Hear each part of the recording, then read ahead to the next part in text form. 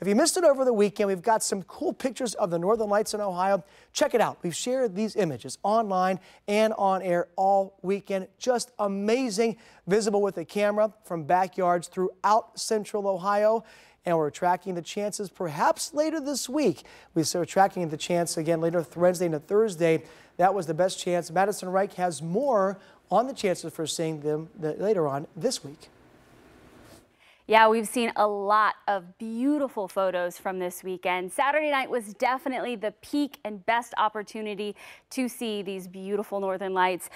We did see another spike as we headed into Sunday. Now things, though, really starting to calm down. We had several solar storms back to back, and that's what really increased those chances to see the aurora as far south as Ohio. But as we head through the rest of this week, we're looking at decreasing chances for that. So Monday, we're down to active but low. This gives some spots in the country a chance to see some additional brief looks at the northern lights. But once we get past Tuesday and into Wednesday, we see this drop off and go back down to weak. So hopefully you got out to see it. Going to be keeping an eye out. I'm going to be watching next time.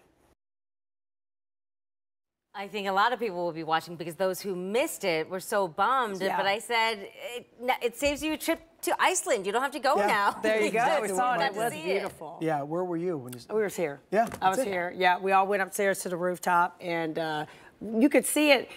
Slightly looked like a cloud, but then when we took pictures of it, that's when the pictures showed. The colors really popped, and you saw it more. Wonder why that is?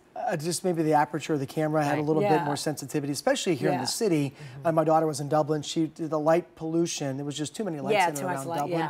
But some spots, talking to Angela, it's very difficult to predict weather on Earth. A little more difficult to predict weather in space. But one of the things to think about, the northern lights, you saw that graphic that Madison showed. It's not a blanket, meaning if you're at the red line, everybody can see it everywhere. It's dynamic, it's moving, it's energy. If you think of an older light bulb, an incandescent light bulb, there's gas inside of there that's getting energized by, flip the switch on. How cool. But in that case, it's confined to a little light bulb. In the case of the atmosphere, it is global, and you just cannot predict exactly where and exactly when. So we might have a chance later this week. Fingers crossed. We need a couple of things to line up, but we'll let you know. All right, move over midnight. We have our own science guy over here breaking it down. Thanks, Jerry. You betcha.